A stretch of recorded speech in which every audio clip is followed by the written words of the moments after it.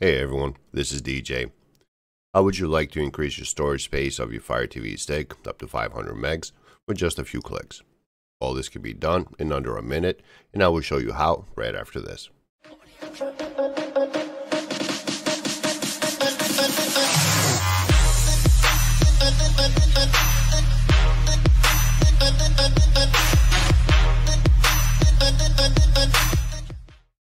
As you may already know, the Fire TV Stick and the Fire TV Stick 4K only comes with 8 gigs of storage. Take away the OS and some pre-installed apps, and you're now down to a little over 5 gigs. Now most of us will download a lot more apps like Netflix, Disney+, HBO, and so on, and before you know it, you're under 1 gig. That's when you start to notice that your device is not running smooth anymore. It takes longer to open an app, or even moving from one screen to another takes longer. Most of us would rather keep all the apps that we have instead of uninstalling them. So I will show you another way on how to gain back about 500 megs just by disabling one pre-installed app.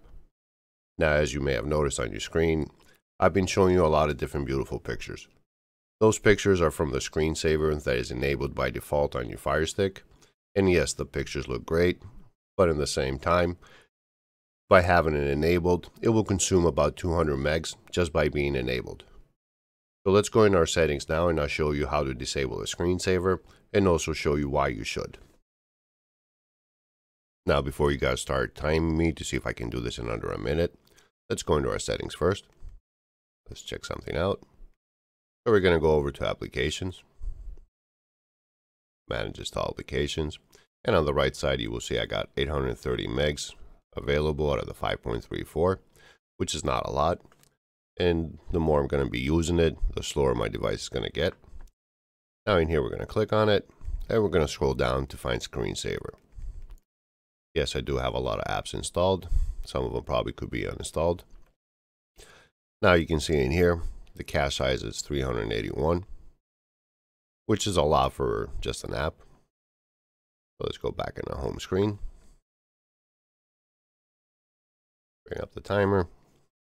And let's see if I can do this in under a minute. I'm not going to go too fast.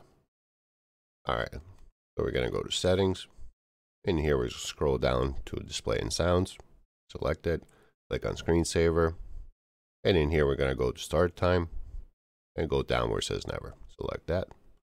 Let's go back out twice. Go next to applications. Manage install applications. Scroll down. Click on screensaver, click on force stop, click on clear cache, and then click on clear data and confirm clear data. And that's it. 37 seconds. Not too bad. Alright, now if we go back, we're already up to 1.8, almost 1.20. That's a big gain just by disabling the screensaver. Now at the same time, if you're using your Fire Stick daily, I would recommend making this a habit, coming in here once a week at least, and going through your apps, and checking the cache size.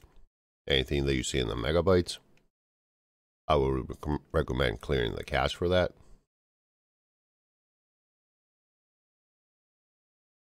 If we can just go down, clear cache. Now make sure you clear the cache only, not the data.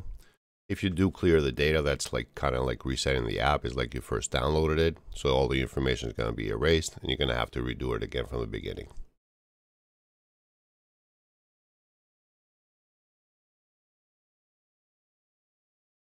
I'm not going to go through all of them. I don't see anything else that's big. All right, let's do this one too. All right, we'll leave it like that. Now you can see we're at 1.25 just by clearing the cache. Didn't even uninstall any apps or nothing. Now if you do have apps that you don't use, like I said, I recommend uninstalling any used apps that you have. And also at the same time, if we go back out, a good thing to do is come under My Fire TV once a week and click on restart. Just restarting your Fire Stick will refresh everything. I would recommend doing this, restarting from the app in here instead of unplugging it. There's no need to unplug it from the wall.